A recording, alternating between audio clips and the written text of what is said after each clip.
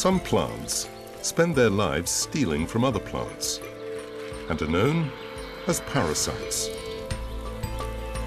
Parasites are organisms that derive some or all of their nutrients from other organisms in a way that is not mutually beneficial. Mistletoe is a parasitic plant. It can only exist by growing on another tree, as it has no roots.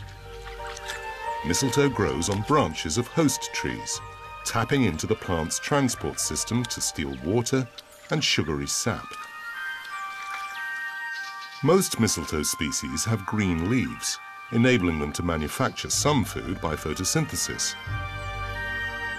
But many parasitic plants can't even manage that.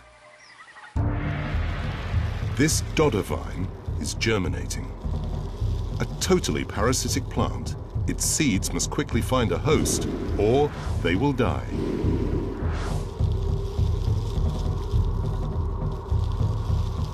Not even a nettle sting will deter the dodder. The seedlings suck the sap from the nettle's stem, fueling the dodder's growth, and when it has enough nourishment, it will flower. A single dodder seedling may, in time, overwhelm a whole bed of nettles.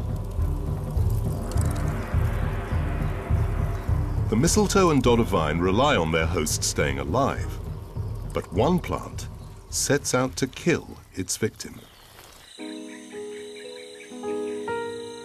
A young fig tree grows slowly on the branch of its host.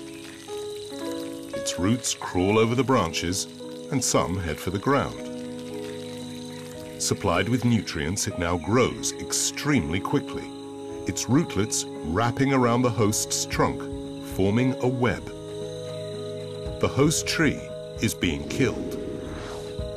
This is a strangler fig. Over several years, the fig roots will strangle the trunk, stealing most of the nutrients from the soil and blocking sunlight from reaching the host's leaves. The host tree will eventually die. As its trunk rots away, the fig remains standing, as its roots have formed a hollow cylinder strong enough to support it. The plant world is filled with parasitic plants, some just looking for an easy ride, but others are out to kill.